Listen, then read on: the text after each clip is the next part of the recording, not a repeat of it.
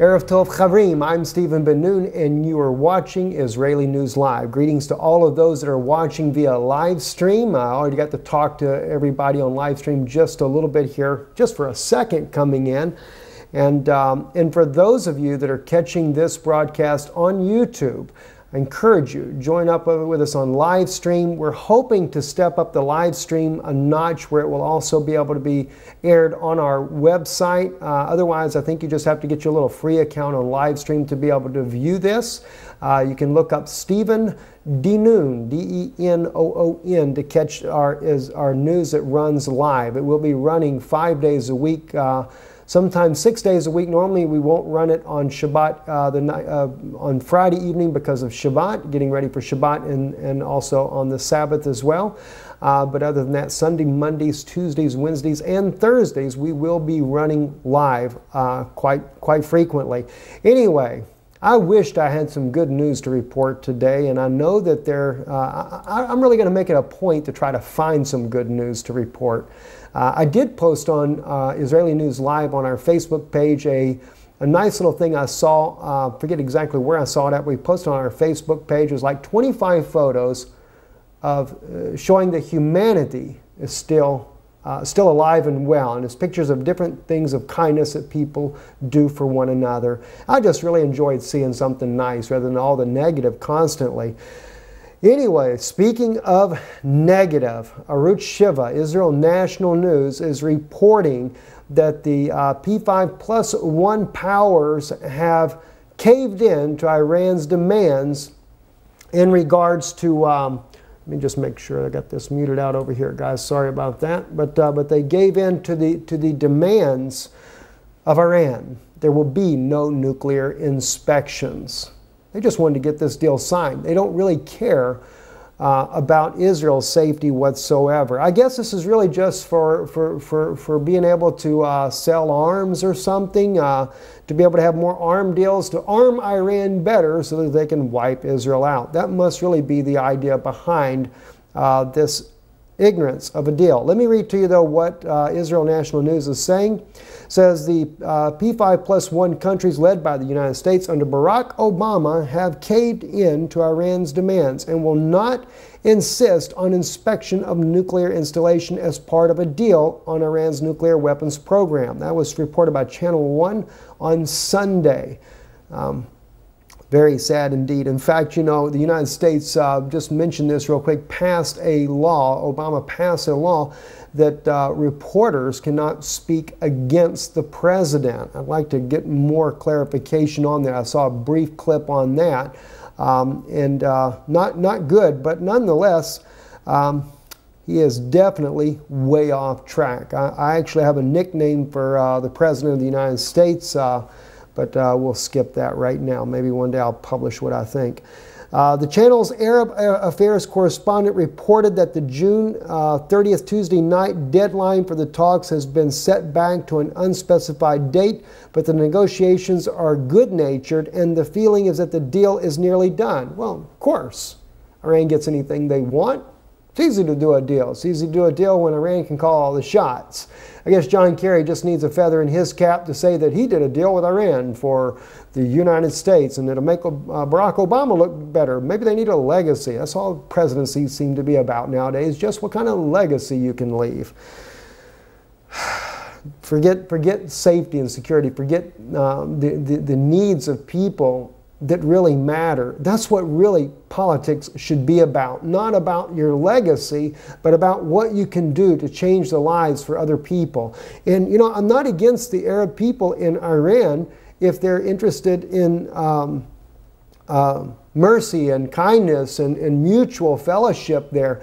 You know, but when you have the radical regime that Iran has to begin with that has clearly said they want to wipe Israel off of the map, this is what I'm against.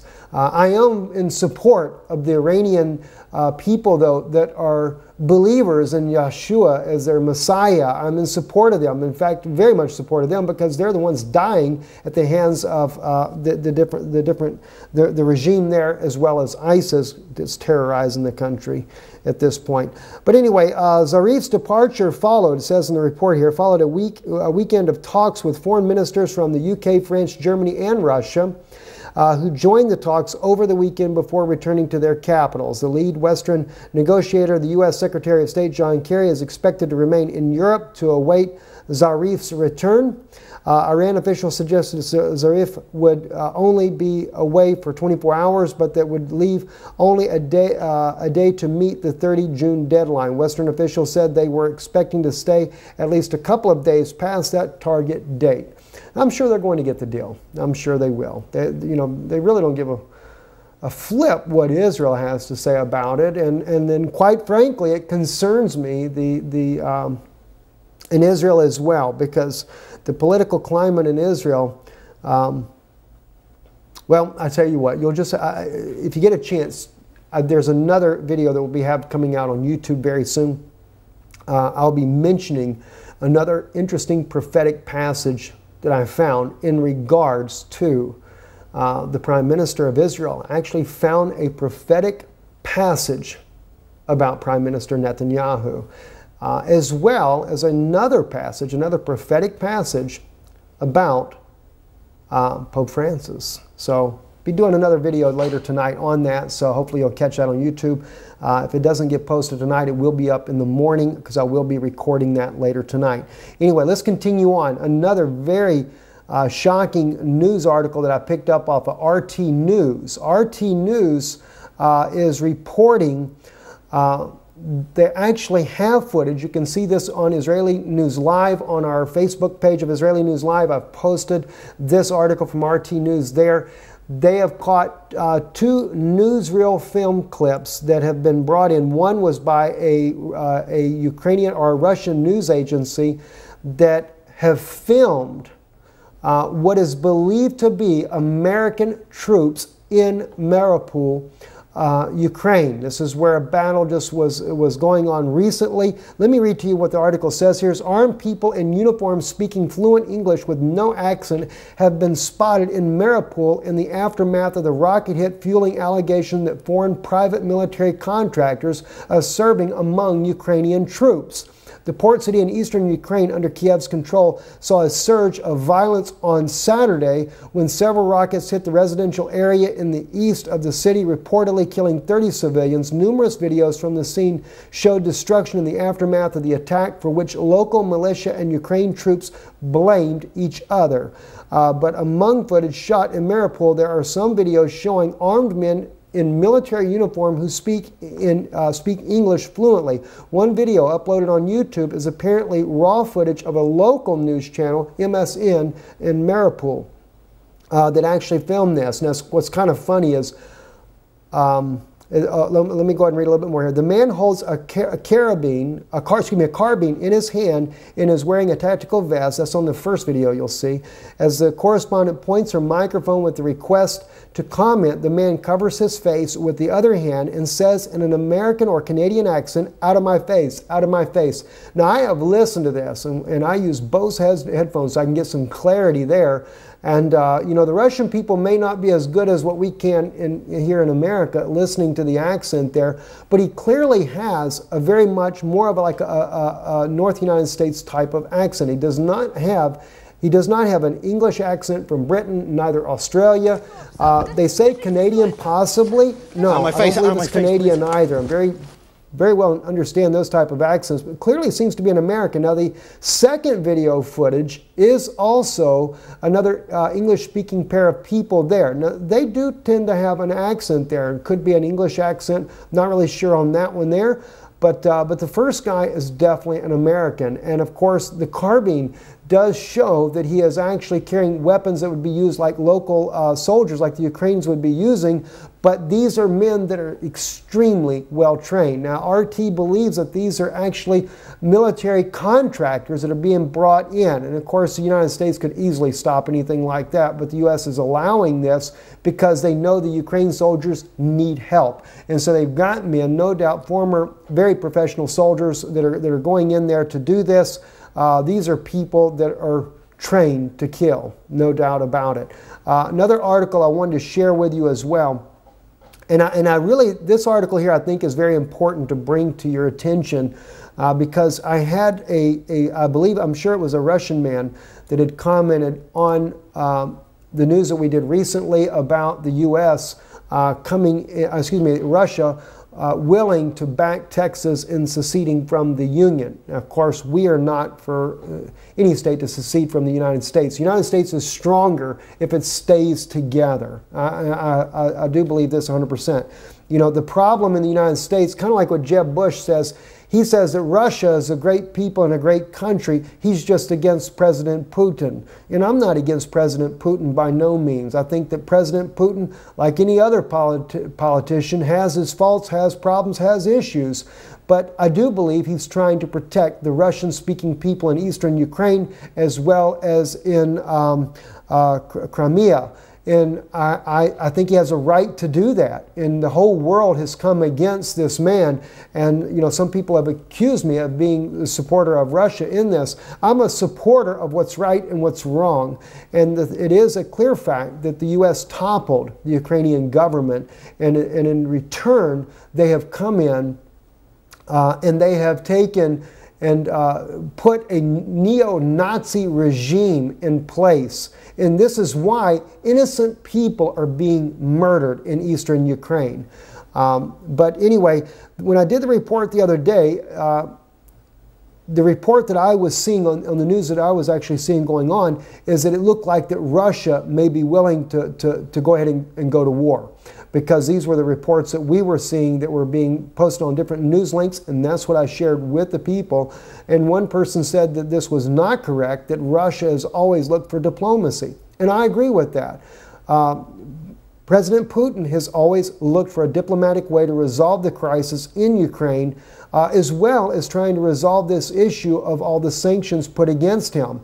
But clearly, the Barack Obama administration is not allowing Germany nor France to back out of this NATO agreement to sanction Russia. There are many countries, though, that do not want to see Russia sanctioned, including Slovakia and the Czech Republic are two of those, and there's been others that have voiced opposition against the sanctions against Russia because it is hurting these countries not to be able to do business with Russia. But nonetheless, I do not believe that even the Barack Obama administration is really the key problem in all of this as far as the United States, as much as it is the Vatican, who is determined to do a land grab as much as they possibly can to get world dominance for the New World Order. There again, as we've stated before, though, this could be that all parties involved, including President Putin, this may be just a staged event anyway. As we've said before, there are border crossings popping up in the former Soviet, on the border of former Soviet states bordering Europe. So, is it kind of like what's going on in Israel? We see one thing, but another thing is going on altogether. But let me bring this article out again. RT News published this as well. Russia has no aggressive plans, will always prefer political settlement. That's according to Vladimir Putin, the president of Russia. And we've seen this time and time again. Of course, we see the same thing even from Barack Obama, saying that they want a political settlement. But needless to say, on the U.S.'s side, we have watched the tanks and troops and everything else pour into the former Soviet states. Now, as far as from the U.S. side, they say that this needs to be done in order to protect the former Soviet states from Russian aggression. I don't even know sometimes where to go with that. But let me go ahead and read this article here. Russia is not threatening anyone, according to what Vladimir Putin is saying, anyone, and will always prefer peaceful solution to international conflict. President Vladimir Putin has said, adding that military forces are still important as a guarantee of national sovereignty. We are not threatening anyone and seek to resolve all conflict situations throughout political means with respect towards the international law and other national interests. He stated on Thursday in his speech before graduates of military academies, Putin emphasized in his speech that Russia was an open country ready to cooperate with any nation on equal conditions. The Russian leader added that he saw many challenges to the country, including some of the immediate vicinity of Russia's borders, and these challenges were the main reason the country needed strong, modern, and adequately armed military force, he said. This is a guarantee of Russia's sovereignty and territorial integrity, a guarantee of peaceful and calm life of millions of our compatriots. Putin said, promising that the authorities will continue the support of the military and complete the ongoing major reform of the forces. The president mentioned the strategic nuclear forces and space forces as a priority for active development. He also reminded the officers that the military were regularly receiving newest weaponry developed by Russia's specialists, examples of which we recently presented at the Army 2015 exhibition. Now you can read the rest of the article on our Israeli News Facebook page, Israeli News Live that is, and continue on from there. But I'm just really concerned as I'm watching the events that are unfolding. And I've mentioned to several, in fact, last time I mentioned to people that a good documentary to watch is The Way Home that Russia put together regarding Crimea and what happened there. It gives you an alternative perspective of the events that are transpiring in Eastern Europe. And I really strongly encourage that people were to watch this, because I'm trying to be neutral in this particular conflict, watching the situation unfold. I was born an American. I love the United States with all my heart. It is a Christian nation founded on Christian principles. Although unfortunately, as we have seen recently in the news, with the United States Supreme Court in support of gay marriage, we have seen that the United States has officially turned to a government of Sodom and Gomorrah. And we know exactly what happened in the case of Sodom and Gomorrah. So people might say that there is freedom, but the nation is on a downcline. And we cannot expect anything but the judgment of Almighty God. I mean, the United States totally turned against Israel and could care less about the Israeli people anymore. And it's sad to say that. It's sad to see this situation as it is. And now the moral decay of the country is going down. And by the way, let me just say this. You think you have freedom in this country, but you don't. And this is what I want to say in closing in this broadcast here. And those of you that are on the live stream, if you'd like, I'll take some of your questions in just a moment here at the end of the news here for the YouTube channel. But I want to just say this here. Let me show you how your freedom is being taken from you as American citizens.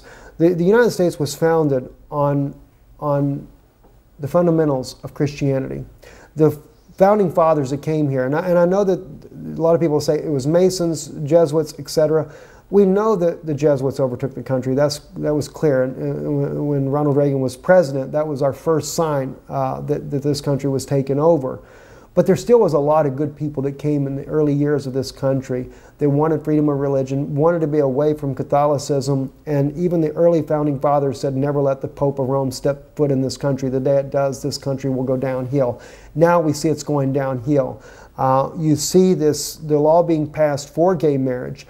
And the seriousness of this is, when I say that your freedom is being taken away, if you are a minister of a church who is a 501c nonprofit status, and a gay couple were to come into your church to want to be married, legally you have to marry them. There is no freedom of religion in this particular case here. And if you do not do so, you could lose your status as a 501c3 organization. You could be shut down by the government. All kinds of things could come against you. I'm concerned that this is what you're going to see happen in the very near future. I believe that there will be, especially for churches that the government would like to see shut down, you're going to be set up because they're going to send in couples intentionally just so they can shut you down. If they shut you down, the government then has a right to declare that you owe taxes for everything that your organization ever got for free from the very beginning of inception of your 501c corporation. This is why we chose not to be a 501c. You have to pay your taxes in order to do that. But did not even Jesus say, Yeshua that is, he said to Peter, there's a fish. Get the coin out of the fish's mouth and bring the coin here and we'll pay our taxes. It's harder to do that. Believe me, it is.